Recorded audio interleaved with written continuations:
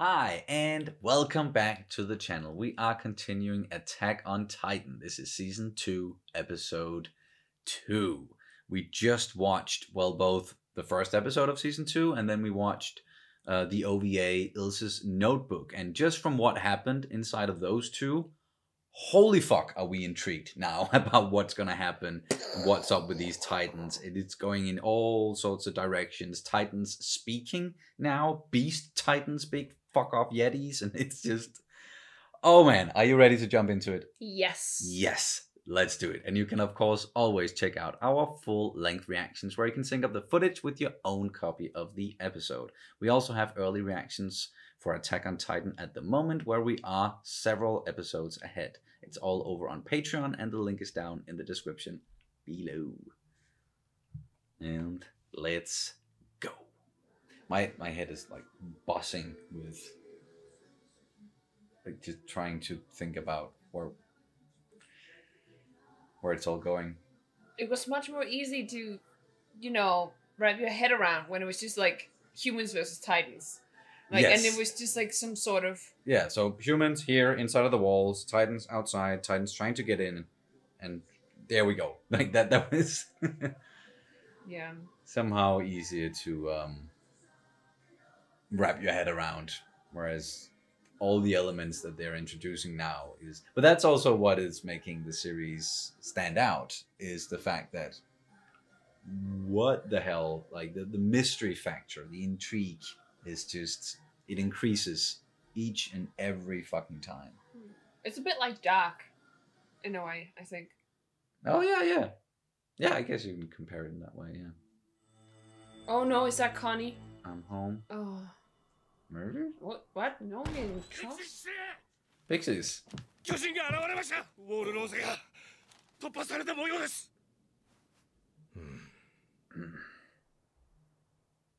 Back in Stoas. Oh yeah, there's still fucking Titans inside of the walls. Like, what the... 巨人の効果の能力で作ったんじゃないかな。兄がああなったように効果の汎用性は高い。5分後には出発らしいです。急いでください。ちょっと確認したいことが。エレン、ちゃんとかけて。夜は冷える。お待たせ。案外準備に手間取っちゃってさ。なぜウォール教の司祭が？ああ、ニックとは友達なんだよ。ねえ。気にしない。 Well, the priest does have some sort of valuable information, it seems. Like, he knows something. Yeah.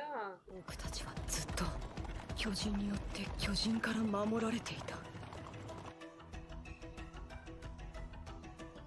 Each one of those, like, sections yeah. could be a Titan.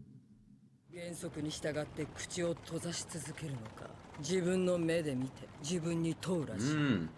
いや、それはおかしいでしょ。何か知っていることがあったら話してくださいよ。Aaron, the power of intense yelling is not going to help you here.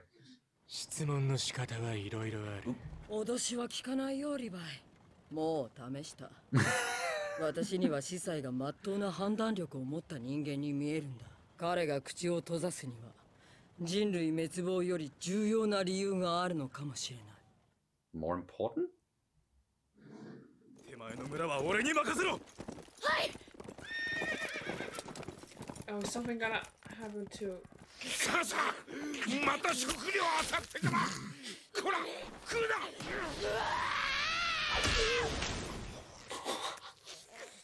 もういい。好きにせえ。サシャ、お前はこの世界がどうなってるか考えたことはあるんか。そんな、よそ者が来て森や獲物を横取りするからやし。その人たちも住処を奪われ、仕方なくここに流れてきとる。森を切り開き、穀物を植える方が多くの人の腹を満たすことができるんってな。なんで私らをバカにしている奴らのためにそんなことせんといかんの。そりゃあな、我々は世界に生かしてもらっとるから。違う生き方をしている人間で限られた環境の中じゃ同じ群れに入って人と関わっていかんけりゃ。いやって一生この森の中で自分や同族のみの価値観で生きていくんもけどな、サシャ、それと心中する覚悟はあるんか？義務を果たさんもんが、その恩恵を受けることができんのは当然やからな。あれ以来3年間。I like the way he was like putting that, or the way he was saying all that. こんな奥まで来てるなんて。ここはもう人が住める土地じゃない。あれは新しい村。Oh, seems like a lot happened in those 3 years. Oh. Huh? What the f-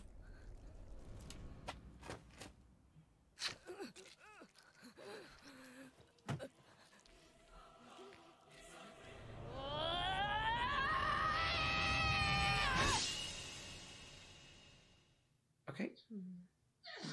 To provide food and so on for the cities. The fuck is going on here? Sasha? 子供、ごめんなさい。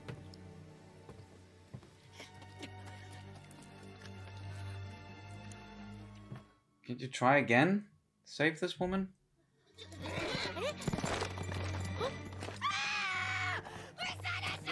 Sasha.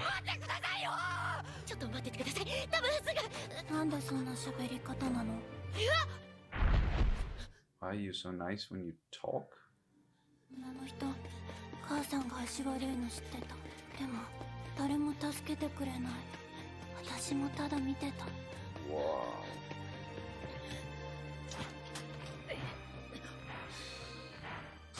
Sasha, come on, come on, come on, come on, come on, come on, come on, come on, come on.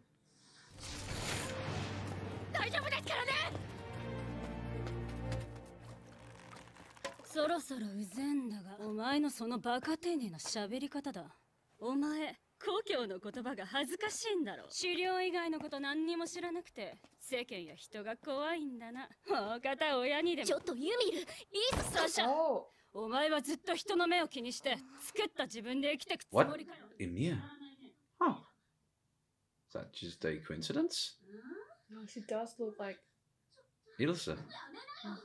Mm-hmm. これがサシャが決めたサシャなんだから。今だってありのままの言葉でしょ。あのね、誰しもがユミルみたいに無神経じゃないの。なんだとこのおいお前何笑ってんだ。そんな思い出ばっかり。大丈夫だからこの道を走って。さあ行って走って。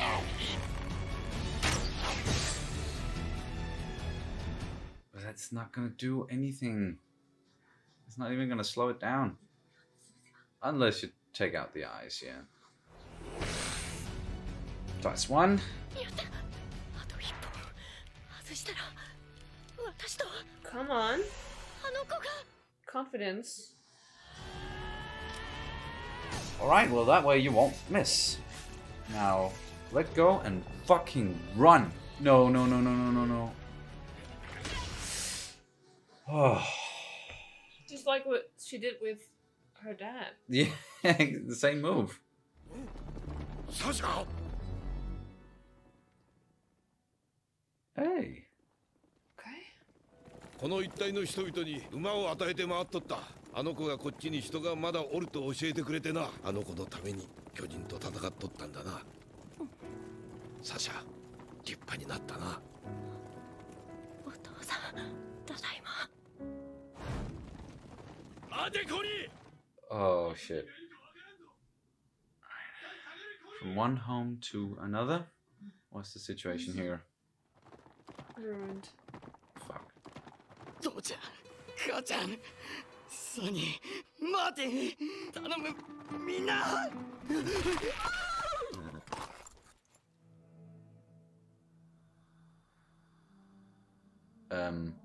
コリ、下がれ。俺の家だ。周囲を警戒しろ。 It's not dead, is it? It just can't move. どうやってここまで来たんだ。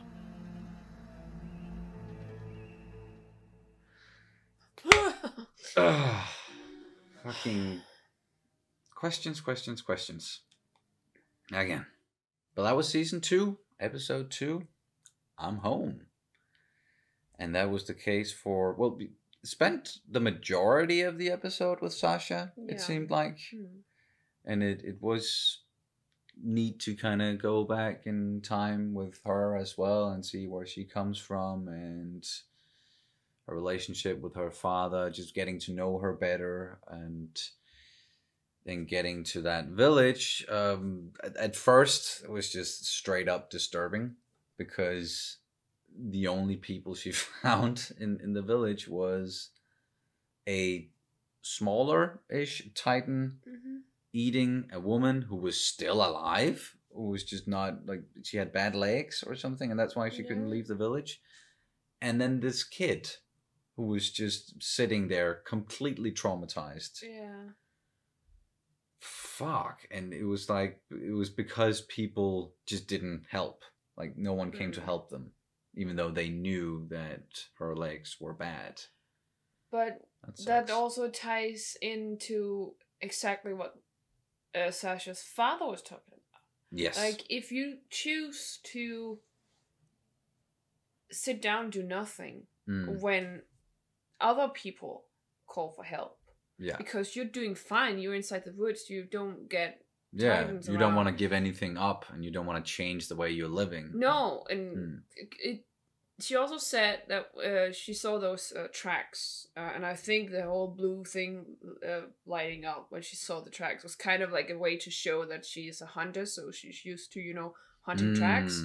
So I think when she saw those Titan steps, she was like, they've never, like, they never venture this far in the forest. Don't usually see Titan tracks here. Exactly.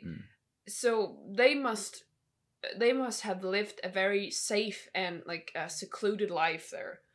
And the whole way, like, the whole conversation between Sasha and her father was, I think, was very interesting, because it gave us a lot of, like, information about, like, the state of the world. And it was 3 years ago, so it was after all these people have been sent out. So of course they search, or they go to the woods to kind of live there. And she's like, I don't want to share my food. I don't want to share my safety and my fairly privileged spot here in the woods. I don't want to break with traditions either, because, like, hunting, it's who we are, and it's more important to just keep being who we are instead of changing things up and risk losing what we got. And then her father was like, but it's like we kind of have to care for other people as well. We have to see us as a big whole. Like, we just one functional system. We have to take care of each other, whether you're inside the walls or outside the walls, or we have to work together across, like, all humanity. Yes. So even us here, it would make sense to actually try and get some. We're still inside the walls, right? Yeah. Oh yeah. Okay. Sorry, I was thinking they were still, like, they were outside the walls. Sorry. Still though. So they wanted to grow crops. He wanted to do that at least, so to support the cities and the other people who are in need. And I think I kind of like that, and she was just being a little bit like, and of course it's like, if that's everything you know, you have to. It's understandable that you would react like that when something is threatening your way of life in one way or another. But I do think that the whole conversation between Sasha and her father is very indicative of, like, human nature in general when it comes to this stuff, where you can definitely see from the point of view with Sasha, where, like, we have a good life here, and it can be very risky to go out of your way and, you know, to maybe necessarily, like, to help others. It might not pan out the way, and you might risk losing more in that way. But then when you see it from her father's point of view, it's more the case of, well, yeah, we humans are used to live like pack animals. We have a lot of disagreements and we live in different ways across the world, but we cannot afford to do that right now because we are in such a big crisis mode. Like there's such a big issue, a problem that we cannot solve unless we help each other out and unless we come together. And that can also, it can be something that relates to reality for sure as well, where like, there are a lot of problems in the real world as well, where some people would argue that why should I go out of my way to help others when I then risk losing what I have? And is that even going to better the situation? Is that a risk that I want to take? Is that a choice I want to make? But when humanity as a whole is faced with a problem where we cannot solve it unless we work together, I could come up with examples, but I don't want to like start a whole fucking political discussion down in the comments. But at least I like the notion, and I'm sure you do as well, that when something like that happens, then we do need to work together. And yes, we're going to have to give up something on something. But I can't help but think, of course, in this situation specifically, because they decided to stay there and not like, they were not getting any help from the outside. But I also can't help but think, because when she got to the village, she was like, oh, a whole new village. Yeah, a lot has happened there. So just in those 3 years, it's been growing.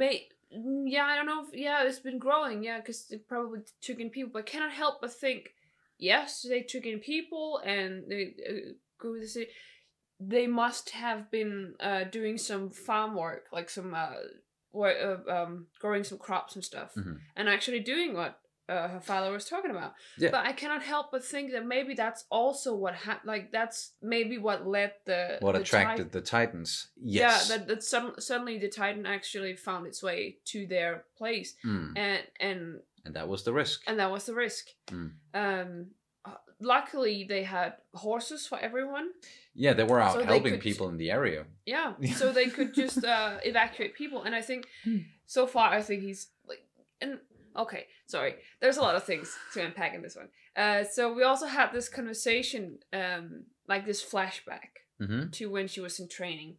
And we met this person. That was an interesting one. Ymir. We heard the name just before. And she kind of looks a little bit like Ilse with the kind of short brown dark hair. Yes, like a sharp face as well. Kind of, yeah. It kind of looked like freckles, maybe. I can't remember if Ilse had freckles, but something like that. Anyway, she was a very person. And quite a bit of an asshole. Yeah, and I feel like she was privileged, and she came from... I don't know if it's just a first-hand assumption. But it feels like the way that she was basically mocking Sasha for the way that she was talking, that she had definitely another life and probably a little bit more privileged. I don't know, because she was like calling her like the center, maybe, or like the... I don't know if it was the center, but maybe just... I don't know where she was from, but she gave off that kind of like brattish behavior that you can sometimes get when you're a little bit privileged. And the way that she was mocking Sasha and even like saying stuff like you're stupid you talk stupid and you're trying to cover it up because you're embarrassed. I just think it goes to show that the people living on the outskirts in the maybe not so safe areas, they're doing a lot to help people. And again, this just ties straight into that like classicism thing that I'd love to talk about. They're the ones giving up things. Like they're the ones who are struggling. They're the ones who are helping, and they even like told us with these cities, communities that live in forests or outside, and they grow crops and they send food to the big cities. Yeah. So the big cities are dependent on these people living on the outskirts who are risking everything, and that's definitely why you can like look at people like Ymir and think that, oh, you sound like a privileged asshole right now, because you don't come from a place like that's risking the same things. And also the way that they're speaking, so they definitely had their own specific dialect. Yeah, just from the way the translation went, yeah, the subtitles. And I think especially for a country like ours, a very small country, there's a huge difference between people living here in the capital versus people that lives far out in the country. Yeah. That usually have a lot sharper dialects, or sharper, you know what I mean? Like more they distinctive have dialects. Yeah. I come from a place where we far out. It'll never be that far out when you're talking about Denmark because everything is relatively close. But inside the country of Denmark, it is far out. It's far out. And we do have distinctive dialects where I'm from. Sometimes definitely more distinctive than others. But people in the capital has this thing that because we have these very strong dialects, we might be a little bit simple or simple-minded. Yes. I think that's something that applies to every country, everywhere. I'm just trying to put it into perspective. That's something city. I know. Yes. And from my background, because I grew up like Sasha. And then again, I've also experienced, because I've always lived in and around the city, the capital. So my accent I sound very much like someone who is from Copenhagen. And I've also tried, being then going to other cities, like the opposite, where I start speaking and someone's like, "Wait, are you from Copenhagen?" And then and they're like, "Fuck you, I don't want to talk to you," kind of a deal almost. Yeah, where it's like, "Oh, come on." Because we have a tendency of listening to language and then we are making snap judgments, and just don't do that in general. Just be a good person towards everyone, for fuck's sake. And then if you have a very because I kind of have an adaptive dialect, so I definitely speak more in my hometown dialect. Yeah, if I'm with someone from there or if I'm actually back there, so it's a bit like a code switching thing, because then as soon as I get over here, I hear it easily, like when you switch. Yeah, because the switch is I think it's called code switching. But I don't know if it's specifically to certain types of, I think it's called AAP or something, or whatever. I'm not so much into other dialects than Danish.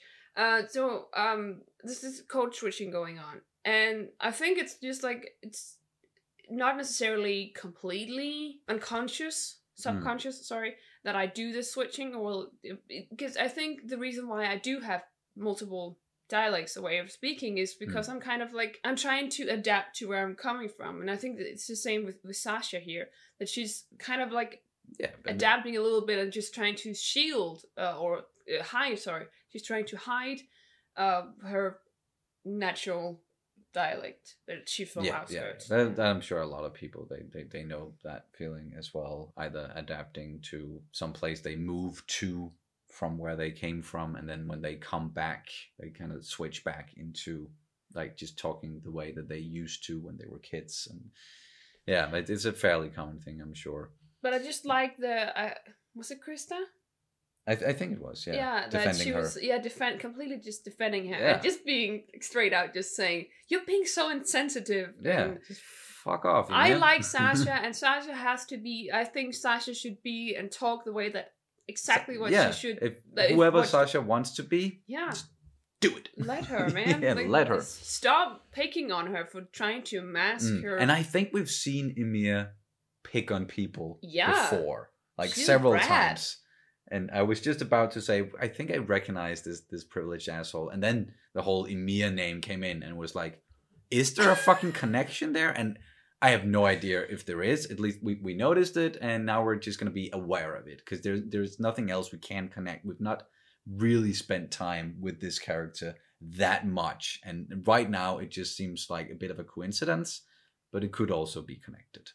So let's see where that goes. But that wasn't the only thing that happened in this episode. It actually went in several directions. At first we spent time with Eren and Mikasa, and they're moving out, and Hanji is there, and Levi, and they got this priest with them who won't say anything. So they're just gonna take him with them out into like the open field and show him like the horribleness of Titans what's going and on stuff, with the yeah. Titans, and maybe that will get him talking. And we sort of want that guy to talk because he knows something about those fucking walls. Yeah. And that's a big mystery as well. And even like Armin had a theory where it was like the walls are made up of Titan skin, hardened Titan skin in the same way that like what Annie did, although it looks very different.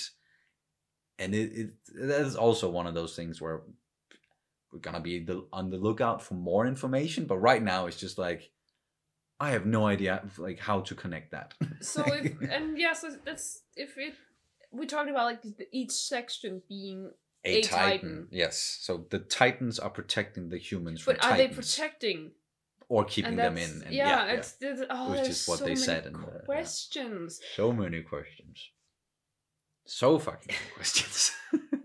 And they even ended the episode on a question with them getting at the very end to Connie's village. Another I'm home and fuck.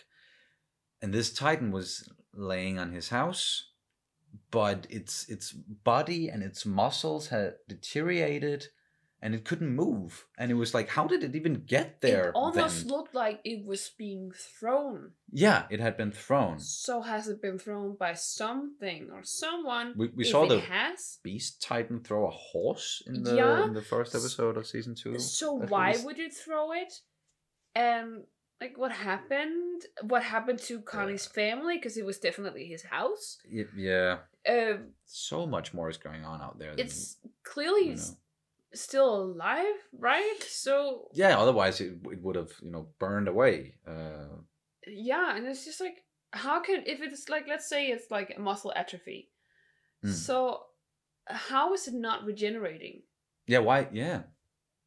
And also it had like ribs. Was it that? It seemed like it was like there were ribs or rib cage. Yeah. So many questions. Yes, it ended on that, on a to be continued. What the fuck is going on? Another one. And another one of those, yes. But oh fuck, I'm enjoying this journey so much. Do you have anything else you want to add to this one in particular? No, sorry I talk so much. No. Don't be sorry. It's a good talk, I think. But thank you guys so much for watching, and we'll see you as soon as possible. That's not how I usually do it. I usually say,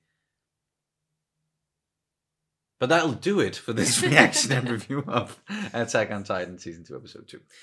We'll see you guys as soon as possible. Thank you for watching. Bye. Bye.